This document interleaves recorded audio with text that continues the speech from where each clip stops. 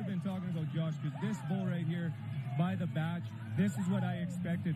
I was expecting this bull to just stay to the left, but we talk about Josh all the time on what a versatile bull rider he is, and he truthfully is, because they never get to him with bulls like this. Like, lots of guys will get bucked off when them bulls switch it up like that, and Josh does as good a job as anybody at keeping his chin down. He keeps his chin down, his focus is always down where he's wanting to go, and he just keeps making all the moves. He never ever makes a move to get himself in trouble, and just less is more, and knocks it out of the park with an 85 again to start us off.